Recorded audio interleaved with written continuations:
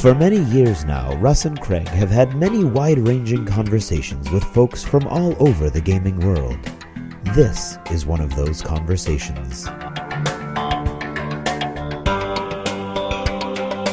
D6G, the Lost Chapter.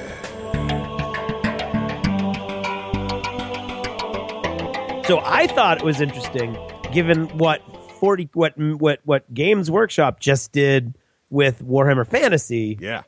You know what I'm saying? And you know who we should talk about this particular topic to regarding the War Machine Hordes versus the still a little sick. Yeah. Versus the Warhammer thing would be Norbert. It's too bad Norbert moved to England. Yeah, it's a shame. Wait, Norbert, what are you doing in Dunkin' Donuts, I'm right Norbert? here. Norbert! You came all the way back for a donut. Yeah, well, there are great. no Dunkin' Donuts in London or in the UK, as far as I know. Wait, and so I'm I do have to canceling come my back trip. and get There's no Dunkin' Donuts in London? No, you might. You have to go to the mainland, I believe. I may be wrong, but I do know there are Dunkin' Donuts in Italy. What passes now, Norbert? How have you lived in England for so long without a Dunkin' Donuts? What do you guys eat for breakfast? Tasty treats over there. Yeah. Well, you see, you're not married to a health fanatic like me, maybe. So what? Are you eating like egg white omelets and kale? Yeah, let's put it this way: the donuts don't appear on the menu. Norbert, did your wife bring you to England so that you couldn't get donuts? Is that what you're telling us? Big conspiracy. You're making me think now. No, actually, I will tell you, layers upon layers, not unlike a cream cake. Or the new cronut. There are two things that are happening here. One is that Krispy Kreme has made a small inroad into England. Okay, that's something. We'll take that. You don't find shops, but they only have them like in supermarkets, like as a little stand. Somewhere someone's baking them, yeah. But they're considered quite trendy, and so like each one is I think I looked at they're £2 each, or maybe $2.50. What? For a single donut? Yeah, I commented on this because they're trendy, I think, and so they're not like a normal thing. No, it's import tax, Norbert. It's import tax. Not to get political, but this is why you got to Brexit now, Norbert. All right, yeah. Anyway, wow, I didn't know that we were going to go there tonight. All right, let's not go there. Let's bring it home. So, Norbert, for those who have not been listening to the show forever. Norbert, thank you for joining us again here in Dunkin' Donuts. And Norbert is a die-hard, I would say, dyed-in-the-wool War Machine and Hordes fanatic. Is that fair? Right. Yes. So right now he is going through that perennial experience of war game players, the new edition. Yes. That's right. Yep. Yes, and this is something that seems... Now, let me ask you guys this. So it seems to me... Now... Every once in a while, they reprint a board game, and when they do, they fluff the rules up or streamline the rules. Sometimes, most of the time, they don't even do that. A lot of times, it's just maybe better components and a slight tweak. But miniature games and RPGs also, I would argue, probably do this.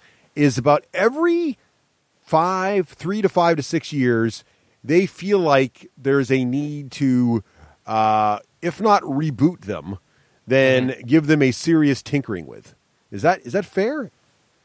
So I can only speak about War Machine. Yes. So I'm at a disadvantage. But as far as War Machine, I definitely felt Mark II was ready for a reboot after 6 years, possibly even sooner, like 5. Anytime between 5 or 6 years. The last two, it's rebooted twice, War Machine, and it was all around 5 or 6 years. And I felt it was right. It needed to do that. So I like the idea quite a bit, but I don't know about other systems. You can fill me in on that. Well, it's interesting because remember when we first started the show, War Machine was fresh and new, and it was not going to get updated, and blah blah blah blah blah. And that all, most people, including Privateer Press, probably knew that wasn't the reality, but that the fan base was so rabidly against the established, titan in the room that had a habit of going to the well every 3 or 4 years. Right. That War Machine seemed like it was going to be forever because it had been like 5 or 6 or 7 years. And now we're into the third reboot. But I think you can also not argue that even though the War Machine reboot from Mark I to Mark II and then from Mark II to Mark III, both of those were very different experiences. They were both dealt with differently than 40K and Fantasy, for example. Mm-hmm.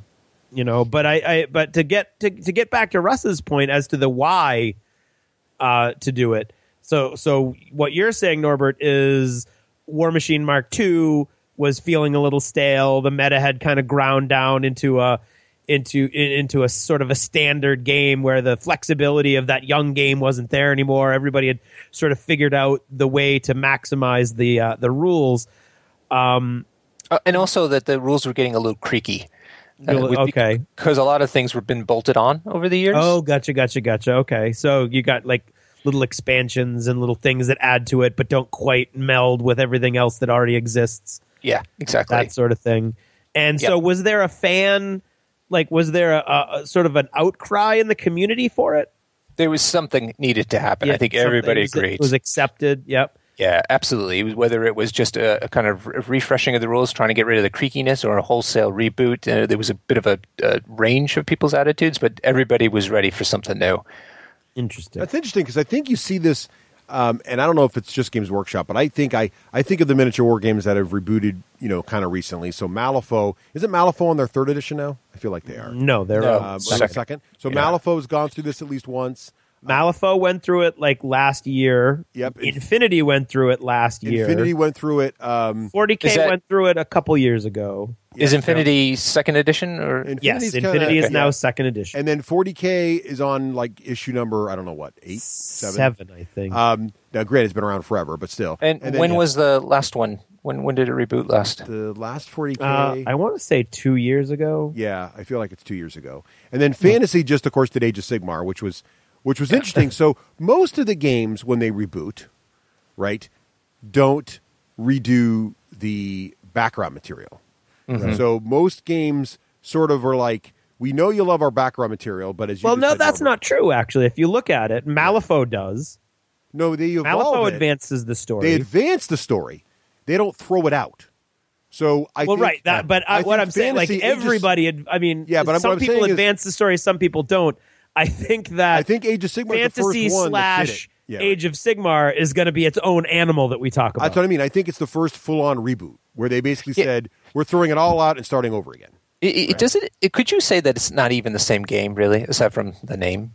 It's not the same game, except they discontinued the old one. So I guess. Well, no. It uses the same general mechanics, though. Oh, it does, doesn't it? Yeah, or maybe I think you're right. Not army building, but combat is sort of the same. I think, but I don't know. Honestly, no. All right. I forgot. We reviewed it, sort of, basically. Kinda, not really. And I don't have the. But I think we all agree that it is almost as if it's a reboot. Yeah. It's the same essentially in almost name only. That's what I'm trying to say. Yeah, it was just significantly. 7th edition was in 2014, so 2 years ago. Yeah, just 2 years ago. Oh. Yeah. Okay. Of 40K. Yep. Mm-hmm. So there's been a lot of these, and it seems like most miniature games feel like it's a thing to do, and I think a lot of it's because these are when you think about the complexity of these games and what's going on here, right? So you've got a lot of models, a lot of rules, interactions, and then you're constantly adding new models and new factions because you couldn't get them all out when the game first launched, or you've just had enough time now to create that next faction. Because the early way you change the meta, right, is you create a new faction. All of a sudden, when that one shows up at tournaments, now you've got to have a force or two that can deal with this other new threat that's different than the other threats, right? But then when you start doing that and things evolve, all of a sudden, as you mentioned, Norbert, rules start getting stretched to their limit, and core rules don't work quite right. And at some point, you kind of need to level set with now because you didn't know what you didn't know when you started, right? So that's kind of any creative endeavor. I think you run into this. But I also think there's some good, compelling business reasons. So I think the people who do kind of say, hey, is it just a money grab? I don't know if it's a money grab per se, but I do think it's fair when the RPGs do it. You kind of look at it and say, well, it's because there's no one's buying any more books. So if I come out with D&D, 4E and then 5E, I get everybody buys the books again. So there's something there. Plus, you got to stay in business. You can't just not sell this stuff anymore. So I think it's a bit of both, right? But I think as long as you're evolving the rules and making the game better, stronger, faster, I think it's justified. What are you guys' feelings on this? Go ahead, Craig. What are my feelings of what? Sorry, I'm trying to figure out what Norbert. Everything I'm looking at Age of Sigmar to see if it's brand new, and everything I'm seeing are like all these releases of GW saying it's brand new. But so I missed it. So what? No, he's saying the purpose of the reboot. Of a reboot. You know? Yeah. A general. What do I feel about? Well, what do you feel about? Do you feel like even though there's clearly a desire for the company to make money, if the reboot is generally making the games faster, stronger, and better, are you cool with that? I mean, you basically. Oh, I'm 100% cool with it, and I mean to go down the list that we have of the basic game. Malifaux, I felt needed it, but didn't change it enough, and it was still brain burny for me. Right. Infinity needed it because I love the world and I love the models, and the game is super clunky and creaky to me, and didn't change that at all. So like, I'm not sure. Like, I think if we look at your 3 points, selling to the like sort of reinvigorating the fan base, revitalizing excitement in the community at large, and changing or improving the game, I think Malifaux and Infinity were listening to other people, not me, which is perfectly fine because I was an outskirts consumer at the very most.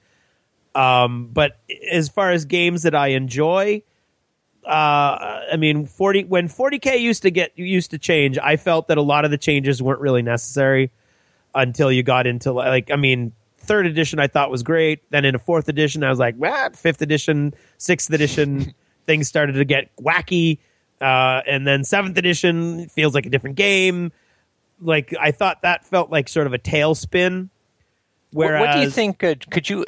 I'm sorry. Finish your point. Yeah. Well, I was going to say, I'm looking at this list and I'm thinking, War Machine and Hordes really. Well, no, because you know what did a great job would be Uncharted Seas. Uncharted Seas went from we're going to throw this game together really cool. We have these really cool models, and it was kind of clunky, and it was awkward, and you could see they had all these cool ideas. Excuse me. And then they rebooted the game, and it was the same game but tighter. And I think I think that. So I would put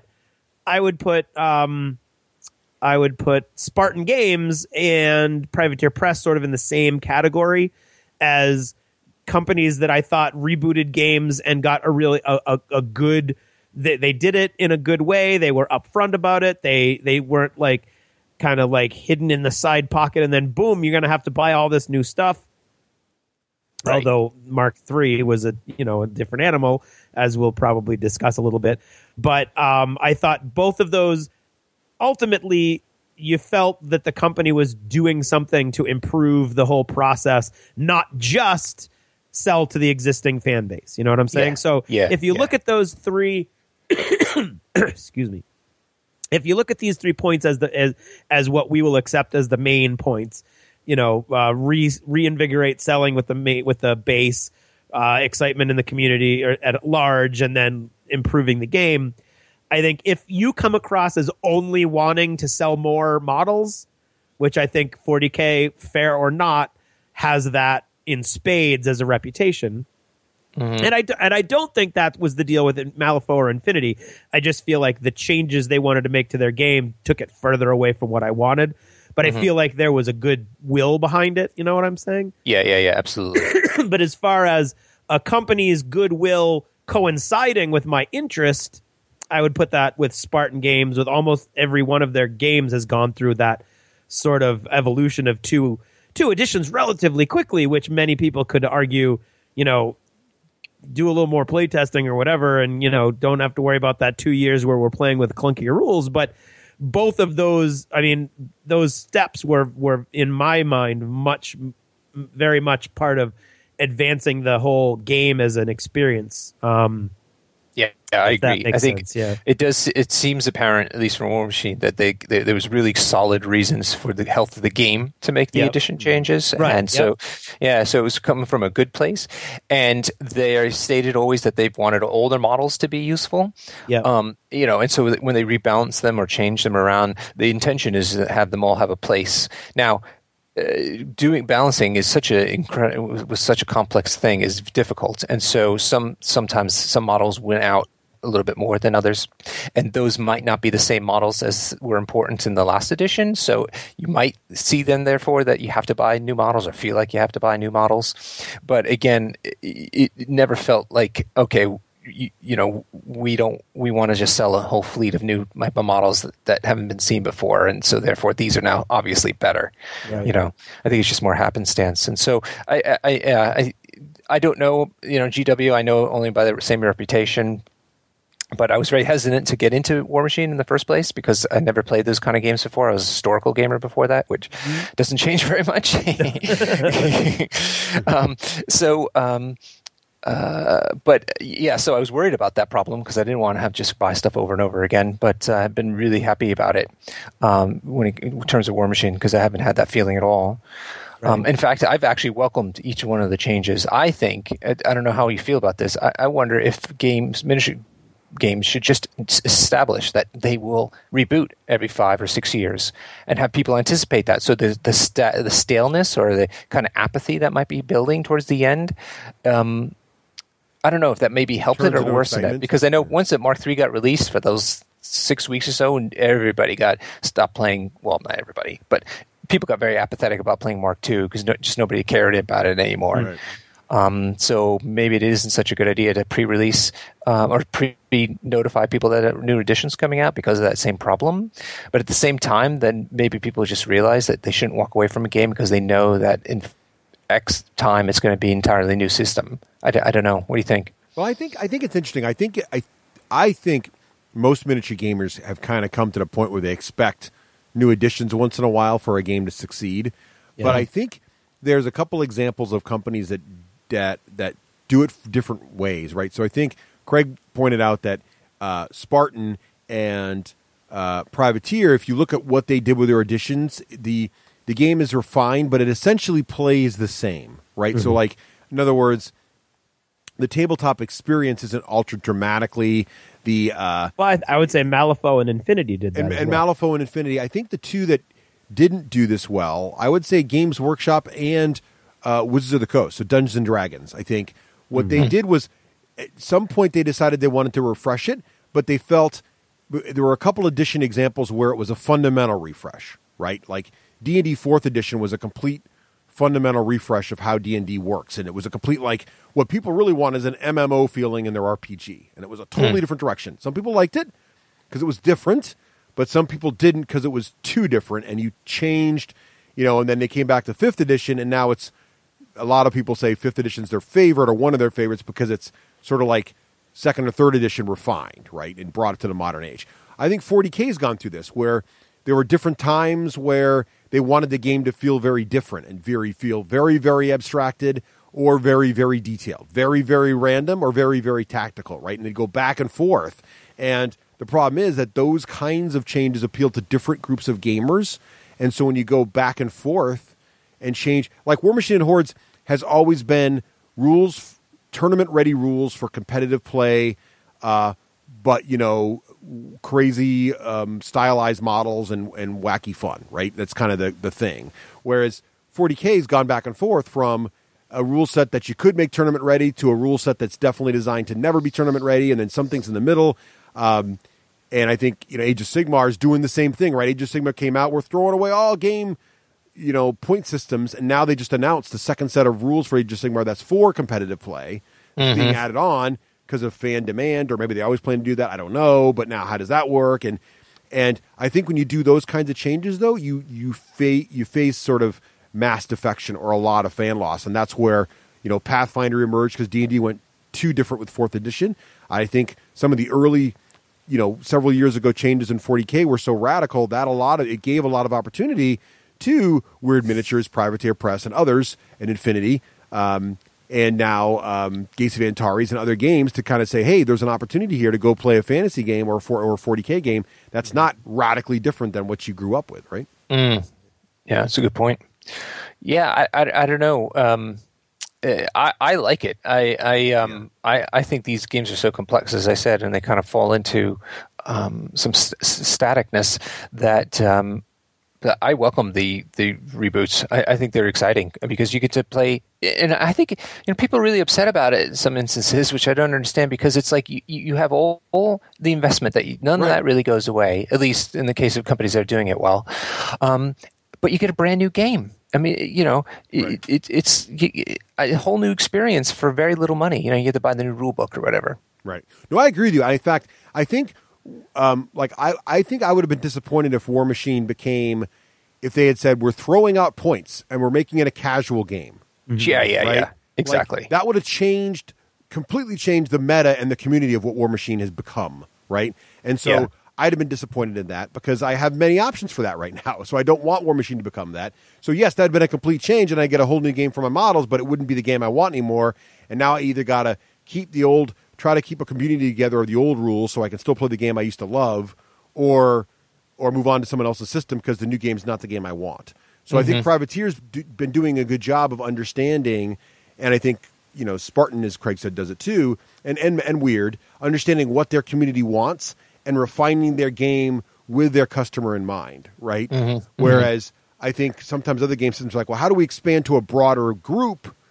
Our loyal fans will never leave us because they just like our brand so much. I think D&D had this thinking, and I think Games Workshop did too, we'll just completely change it, and whoever's with us will stay because they love us, and we'll get new people. But instead, what happened is, there's other options are looked at because it's too different than what I used to love, right? Yeah. I think you got to be careful with that, is all I'm saying. Oh, yeah. So you bring up role-playing, and I don't understand it, actually. I used to play role-play, so I know the game. Understand. But aside from just needing to print new books to make money, which is fair, what drives a role-playing game to go to a new release, new edition? I think it's the same thing that miniature gamers like, and Craig, you jump in if you think differently. But I liked, you fall in love with the worlds you create, and you fall in love with this, like what a paladin is and what a cleric is. But are there faster and for example, RPGs involved a lot where there's a lot more storytelling. There's a lot more dice rolling. Well, I guess it's always been there, but you can get a lot more dice rolling and role-playing effects in the non-combat situations, right? Like early D&D was the dice were really about combat mostly, with minor checks outside of combat. And now it's changed, and a lot of RPGs have introduced concepts of, well, you can make dice checks all the time, and you can have role-playing checks and all those other things. And I think it's interesting that, it's kind of like, as I play a character like a bard or a paladin or a ranger, can I have more abilities? Wouldn't it be cool if my ranger could have minor spell capabilities? So when she shot an arrow, vines wrapped around her and stuff like that. So you like to see how you can make a new ranger that's just a little different than the old ranger. Kind of like it's nice to see how new striker plays compared to old striker, right, in War Machine. Right. So it's that kind of thing. Okay. That's what I'm saying. Yeah. So but at same... Go ahead. Finish up. Well, no, that's all I'm saying. So I think it gives me a new opportunity to play a ranger, play the game I love, same game, but some new options in there just to make it different. So next time I'm rolling up Paladin, it's not my 50th Paladin that I roll up exactly the same way. It's a Paladin, and he feels familiar, but oh, look, he's got this new tweak. Or, oh, wow, I can, by changing his, this choice or this background, I can now impact him in different ways, and I can build a Paladin who can pick locks and some new nuances that you didn't expect, right? So I think that's part of the magic of it. I'm going to disagree with Russ on this one. Yeah, go ahead. As far as role playing, first of all, with the whole economics behind role playing games is very different from miniature games, where the vast majority of your money is coming from models. So you've got to take that into consideration when you're going into a next edition. And if you don't take that into consideration, a la GW, then you're in dangerous territory, which is not generally something that you have to worry about from a role playing perspective, where your money. First of all, it's a far less lucrative niche of the gaming community. Well, that's true. And if you've done any work in it, which I have, and Nicole has as well, you know that the money is not there. The money is, if you look at most of these role playing, the companies, the guys, they're work a day kind of guys. Most of them have other jobs. They love this. They've been working on especially the smaller publishers. And where they're getting their, like what Russ is saying, like, oh, you want new experience with your Paladin. Well, what most of those companies are going to do, then they're going to do a supplement, the Paladin supplement. Yeah. And so you're going to get 100 different supplements for these smaller companies. And the supplement's going to be, they're going to start splintering off, and they're going to be like, the fighter supplement, but then the paladin supplement. And when that gets overwhelming and that gets to be crazy, then I think you're forced into a sort of a reboot. Yeah, I can see that. Which kind of And at the same time, I think the mechanics of role playing have evolved a lot. I think the mechanics of everything have evolved a lot, to be honest. But if you look at what people are like, crunchy percentiles versus fluffy dice with little symbols on them, that's a huge shift in philosophy. And so I think when you see that happening in the industry, you might be going, well, what are we going to do to be up and current? And, nobody wants tables anymore. Now they all want, the die that actually says whatever it is on the die facing or whatever. And so I think that's a lot of what it is. And then I think some of it, and I think this is, excuse me, the Wizards of the Coast issue is how do we now own the Vanguard. That is us. We are the flagship of role playing. We have Dungeons and Dragons, and we're losing ground. How can that be? What do we have to do? And there's then the economics kick in, and the market share kicks in, and I think that's when you go to everybody likes World of Warcraft. We're gonna make Dungeons and Dragons World of Warcraft, the role playing game, which is what you had in 4th edition, which had to be the shortest lived edition of Dungeons and Dragons ever. And I know that Russ enjoyed it. I hated it. Well, 5 is much better though. What's that? 5th edition's much better, and I think they. I agree 100%. Right. And I think that's what happened was they went, we got to stay relevant. Our mechanics are falling behind. We're losing to Pathfinder. What are we going to do? Boom, we're going to make it, World of Warcraft, the role-playing game. And Russ was the guy who, when Russ was saying, like, your people who love your product are going to stick with your product and you're trying to expand it, Russ was that guy who loved D&D. And so I'm not saying it was a bad game. It just wasn't the game I wanted to play, and it wasn't the way my mind wanted to envision a Dungeons and Dragons world working. And you have a much broader acceptance level for almost all game mechanics. And so you saw, like, the world was the same, and the paladin was wearing the same shiny armor, and it was just a different paradigm that he was working within. So you were able to still enjoy that, and that's why I think you like a lot of games, which is awesome, and it's probably one of your superpowers. And whereas I am more like curmudgeonly, I think, and I'm like, arg, if it's not going to be better, I want it to be the same kind of thing. Right. And that's sort of it going to create my creative side. Excuse me, sorry. It's hard to do the mute button while I'm the one talking.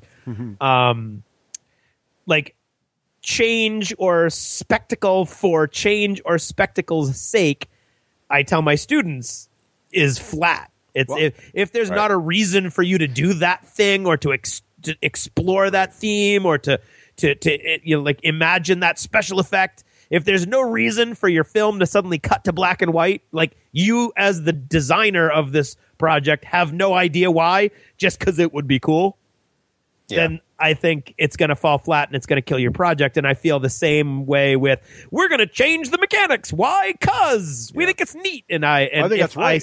And I'm not saying that's what they did. No, it is what they did. I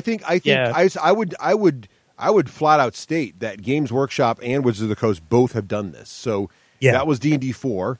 D&D 5 is what D&D 4 should have been, which is a really cool iteration on classic D&D. That's what the new War Machine and Hordes is. That's what the new Uncharted Seas is. That's what the new Malifaux is. It's sadly Uncharted Seas. It would be dead, like, but it would be like if Malifaux, if Weird Minute just woke up one day and said, "You know what? This whole card mechanic is dumb. We're going to dice." Yeah, that would be a huge mistake, because that's what their fans fell in love with. And you could argue that it appeals to more people, but now you're just a Me Too skirmish game, so don't do that, right?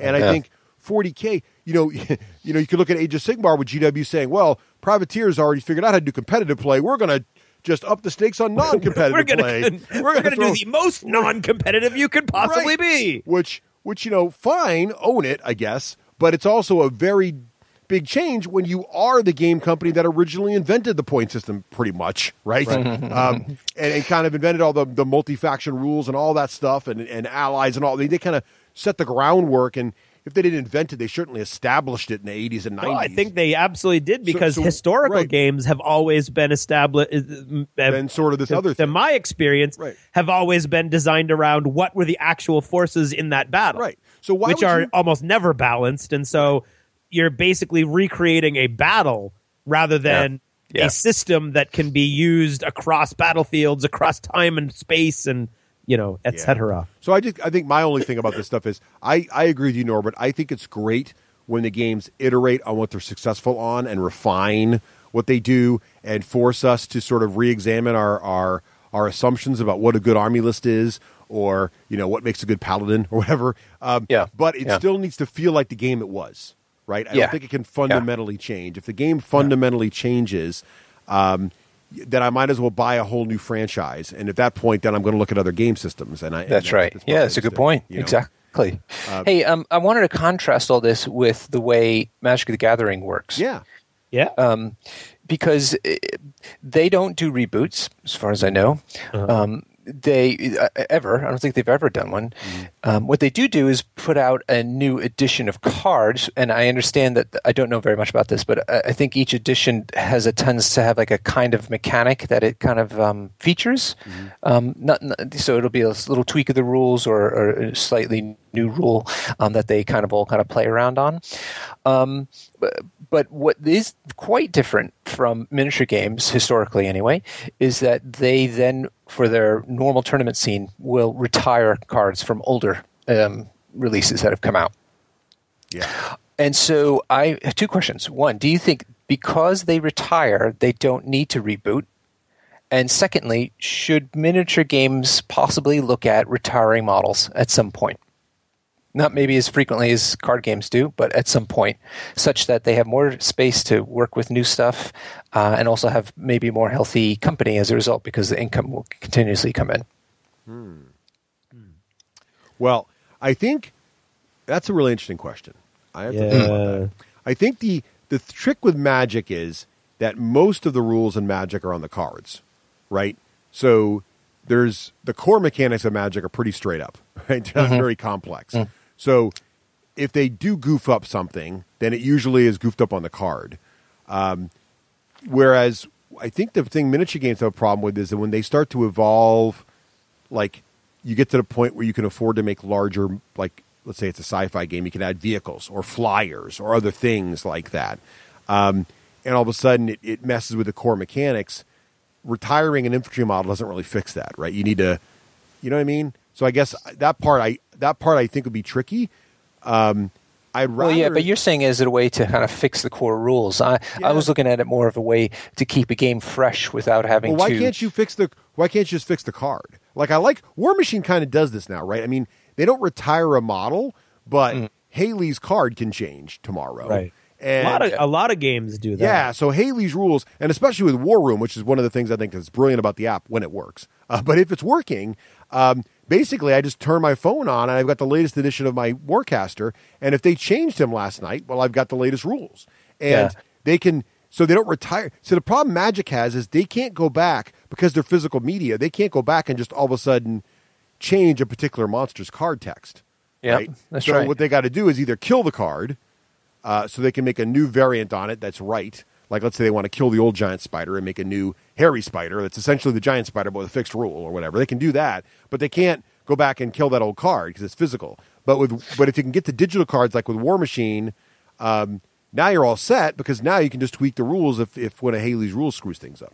Yeah, I agree with that, but I also see that it gets harder and harder for a company to add models to their line because of the balancing issues.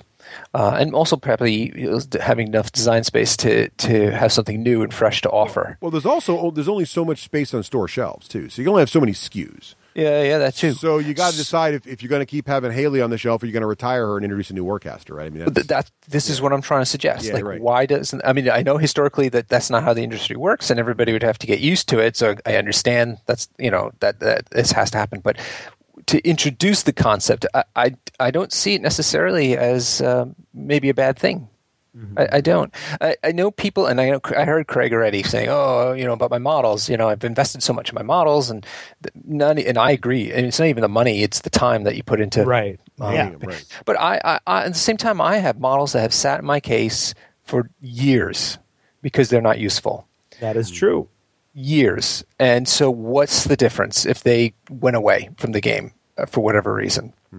And I'm not talking like Magic where they get, I think each set comes out now every 4 months, so there's a rotation every 4 months. I'm talking about models retiring after 2 years, 3 maybe. I don't know. What do you think, Craig? I don't think if I'm active in a game, like when I was, I don't know, because my impulse, my knee-jerk reaction is what you just said. Yep. But when you think about it, yes, I have models that I haven't used in decades, obviously, because I haven't played the games that they're for in decades. I have models I've never used that I like the look of the model. I paint it up, and then it doesn't fit in with what I'm trying to do, or the game goes out of fashion for a while. I have over 60 War Machine models for this Retribution faction, and I would say less than 30 of them have ever seen the table. Mm-hmm. So, but what your challenge would be to get people to realize that and get over that knee-jerk reaction of, oh, by the way, what you'd be working against in part is the bad taste that GW has left when they've killed entire armies. Yeah. Yeah. And so...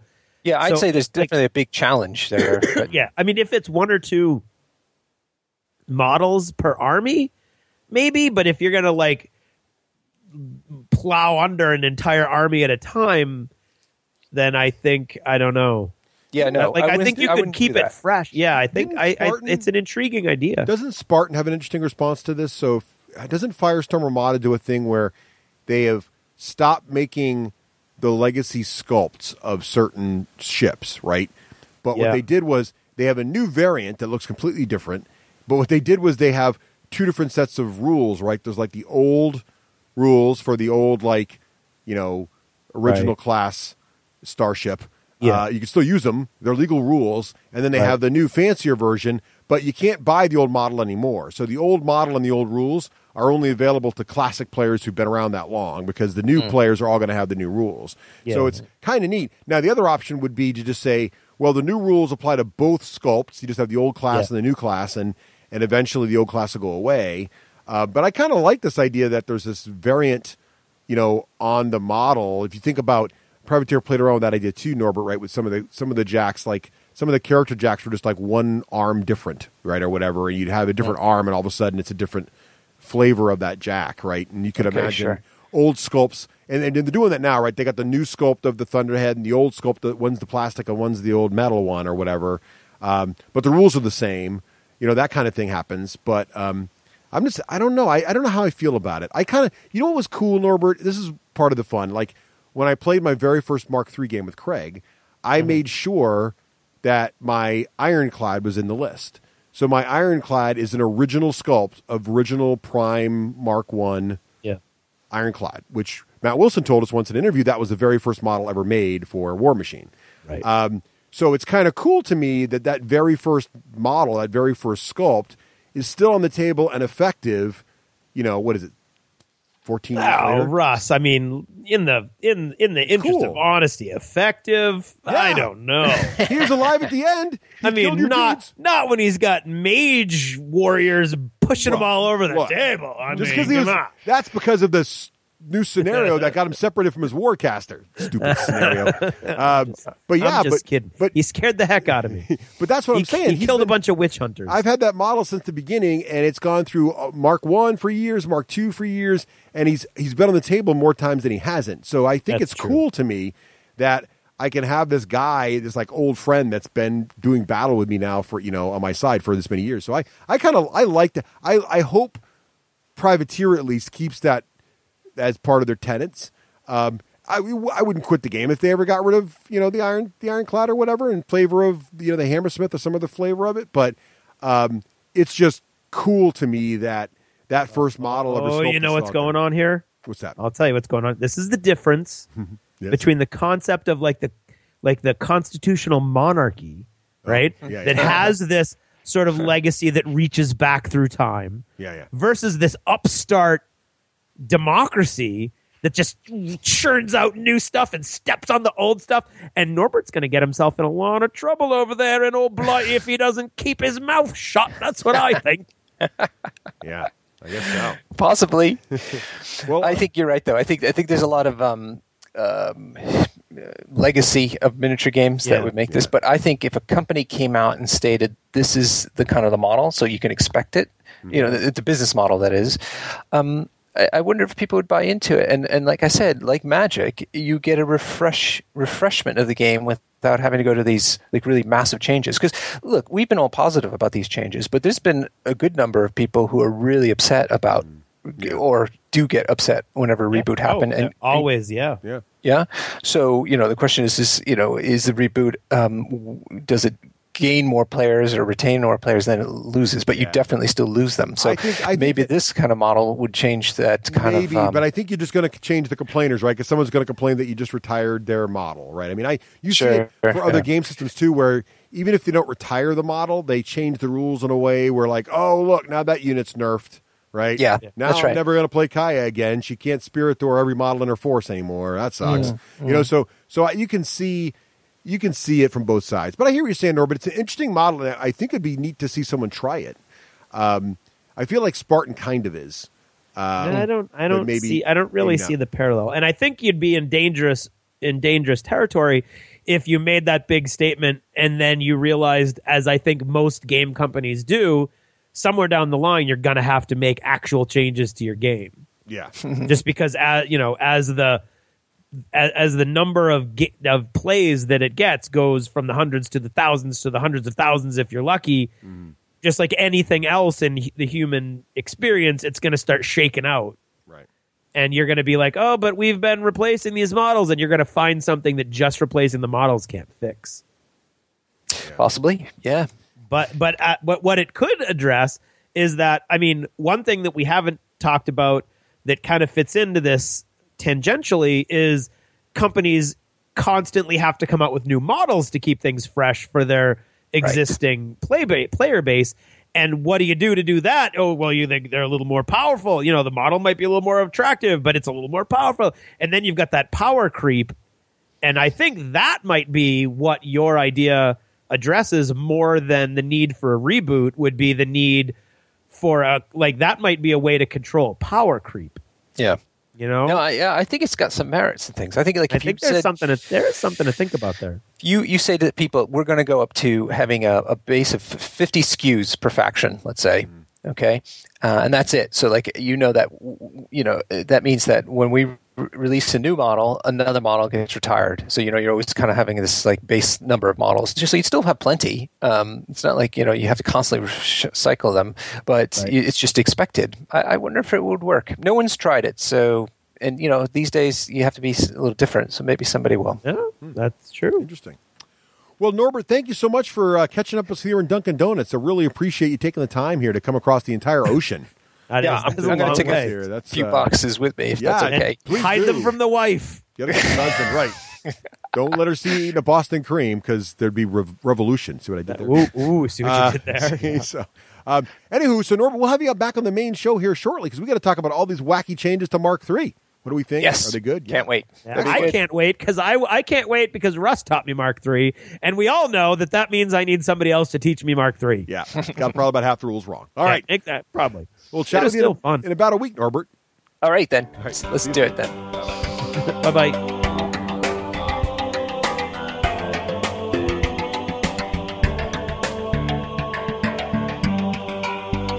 Thanks for purchasing a D6G Lost Chapter. Supporting the show helps it grow.